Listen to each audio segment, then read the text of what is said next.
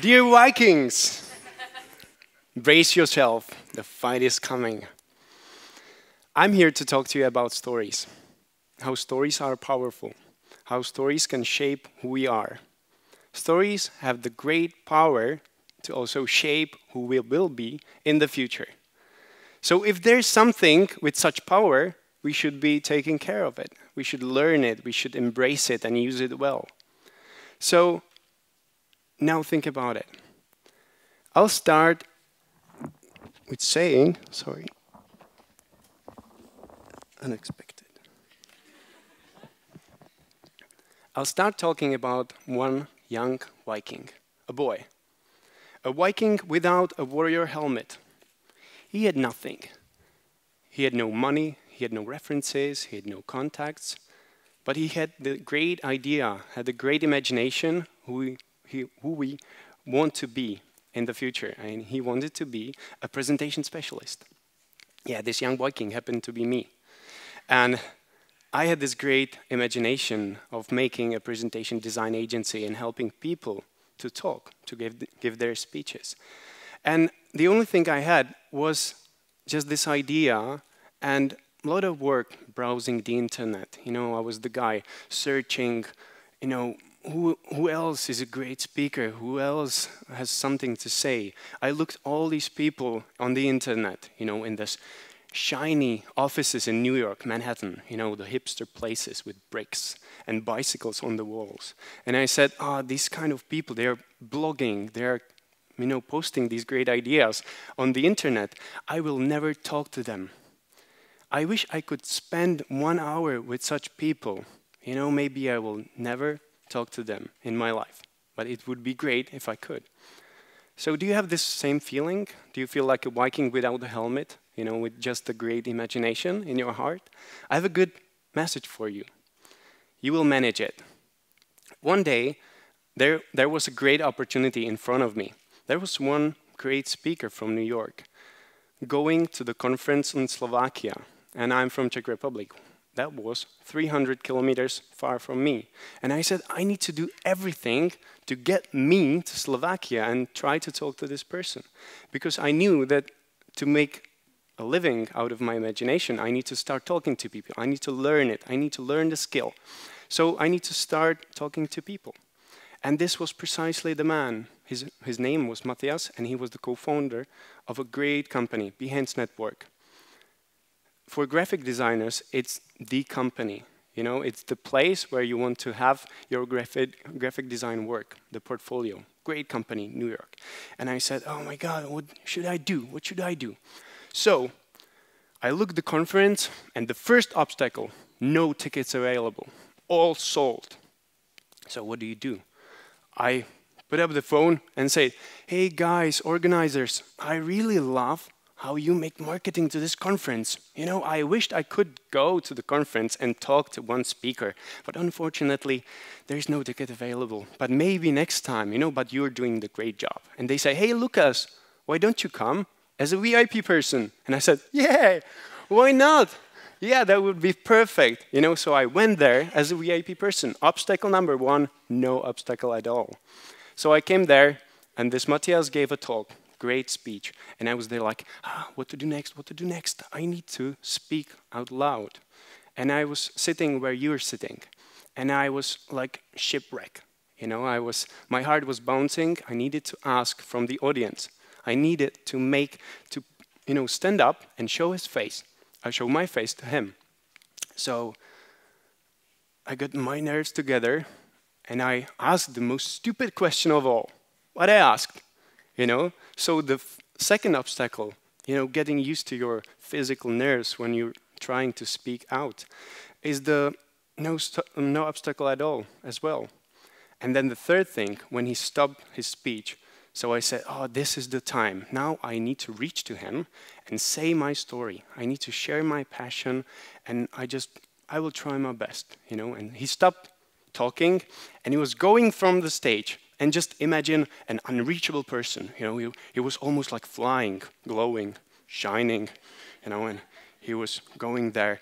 And I said, okay, little Viking, okay, go for it. And I said, Matthias, I really loved your talk. You did a great job. I'm the one who asked from the audience, and I'm Lukas, and I take care about presentations. I try to help people make better presentations from Czech Republic, but I would like to, share it. I would like to know your opinion from the graphic designer's point of view. I would like to know your opinion. Would you have a minute to talk to me about presentation design and about presentations? Can I get you a drink? And he said, the mighty God. And he said, yeah, why not? Hold my bag. I will go to the toilet. And I was there, standing with his bag. That mighty person from New York, from that hipster office, holding his bag, and he's in the toilet. Even such people go to the toilet. It's total game changer. Total game changer. But it didn't end it there. We then spent 1 hour at his hotel. Well, interviewing, of course. Interviewing. So he spent 1 hour in the hotel's lobby talking about presentations. And at that moment, when my imaginary obstacles were shattered, and I said everything is possible, through sharing my story, through taking the chances, I made this statement. Sorry. And I'm saying that I will finish my project keeping eye on presentations and presentations design in Czech Republic, Slovakia and Middle Europe. And if I don't, then Matthias Kura can slap me in the face. Yes, I will. That's it. I'm here because I don't want to get slapped. Thank you. Thanks for your appreciation. So we are all Vikings. We have this opportunity to speak out loud, to reach out to people we don't think we will reach. And this is where you get your imaginary Viking helmet on. And since that time, 2011, I try to get into this topic. I try to help as many people as possible. And now I would like to share with you 5 rules that if you embrace and you will use, you will be great Viking storytellers. Through that time, I learned that always these 5 rules are repeating, are going on and on and on.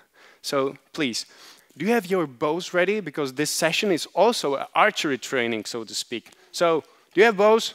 Raise your bows and say, I have a bow. I have a bow. Yeah, great. So, the first rule you need to make is make your finest arrow. If you will be in the battle, you need the weapons.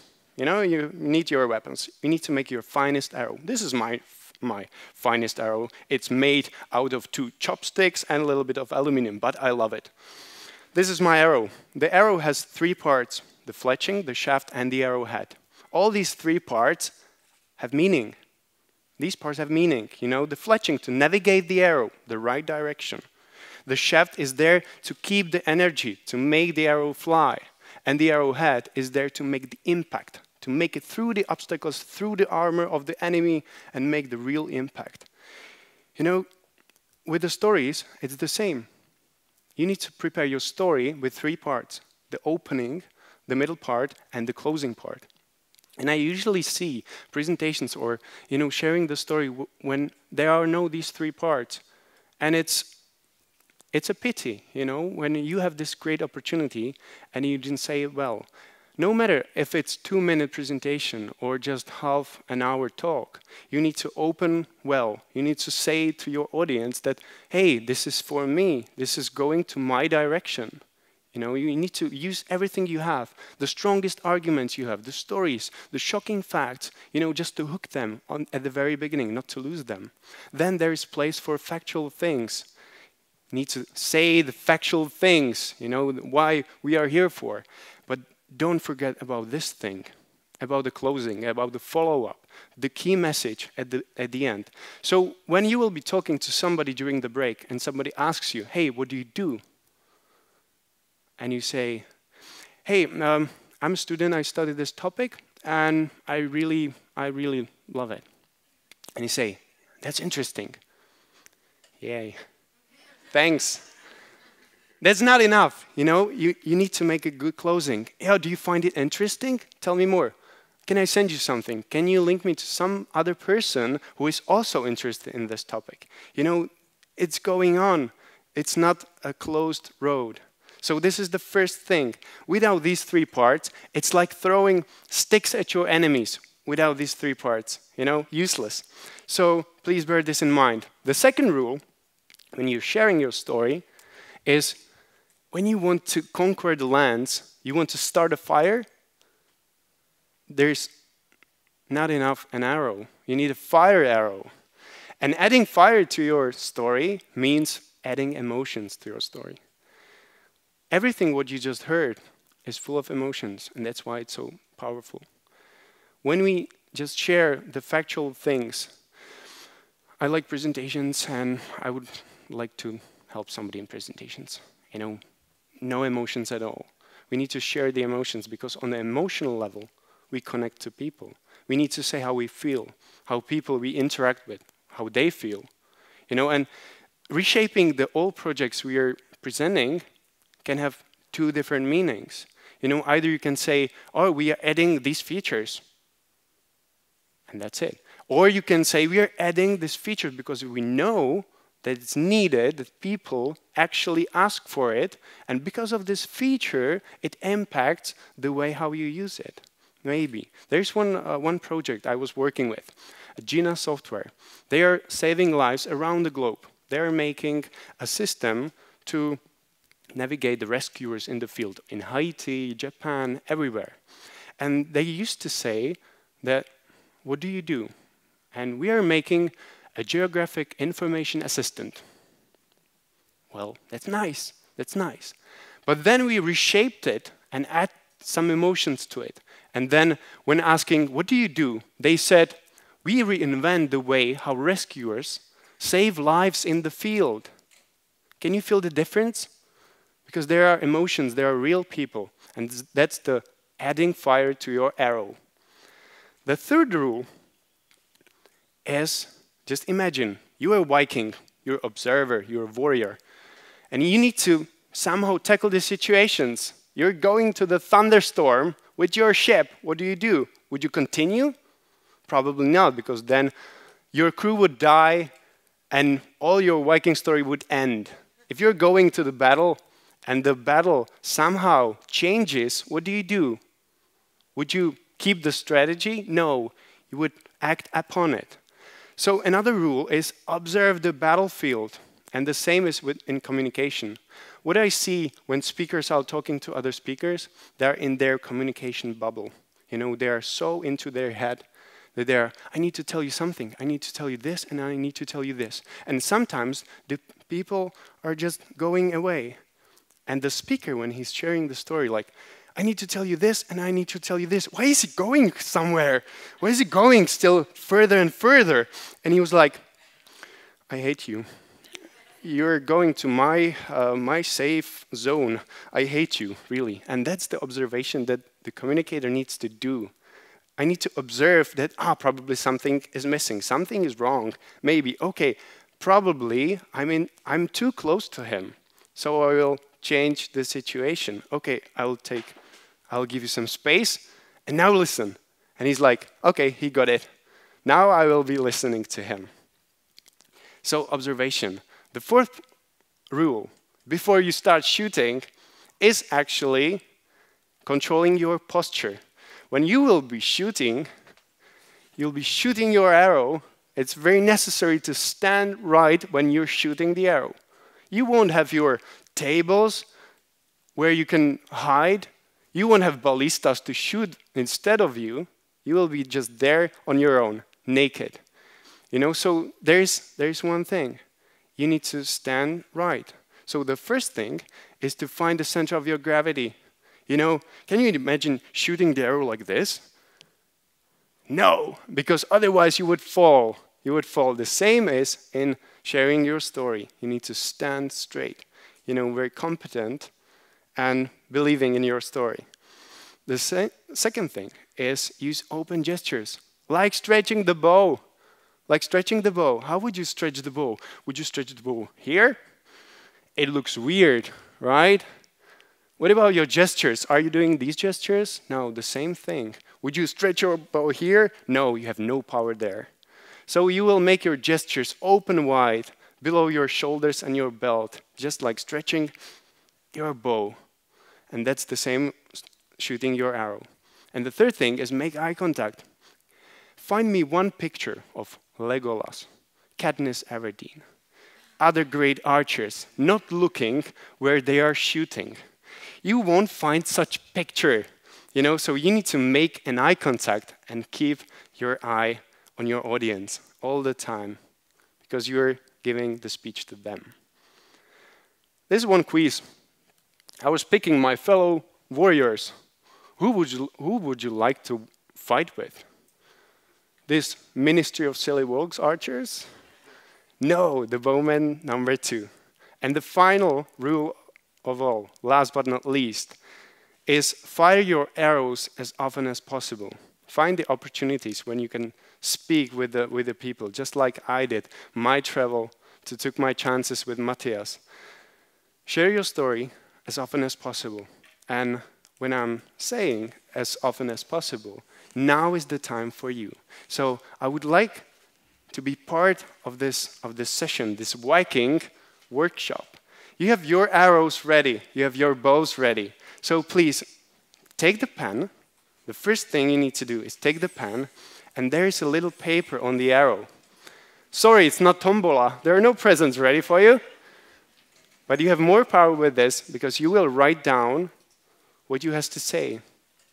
Write down your name and what do you want to achieve, your passion. So I would write down, Lukas, changing the world of presentations. So please write down your message.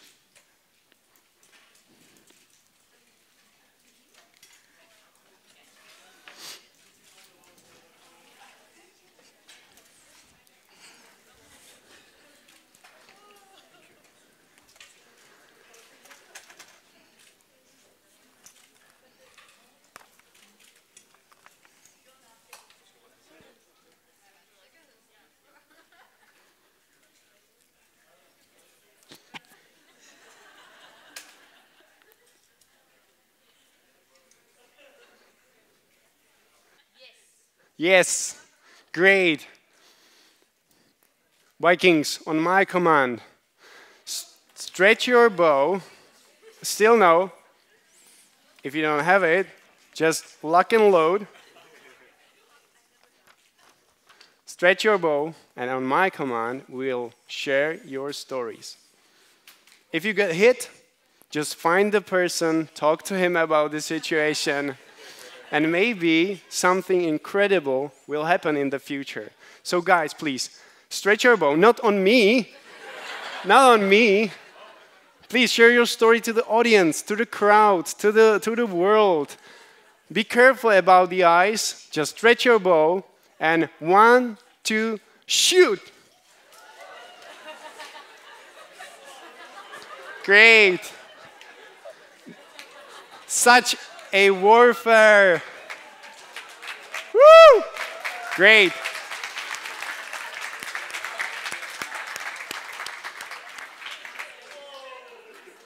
Dear Vikings, you did a great job. I think you are prepared for the battle. Can I have one last moment of your attention, please? I know the battle is fierce and it continues.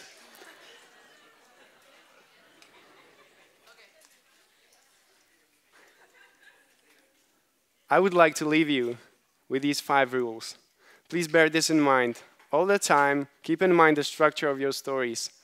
Keep in mind the adding emotions to your stories, about observing the situation about standing right when you're sharing your story, and about sharing it as often as possible. So you do this, and you will be a great Viking storyteller. Thank you very much.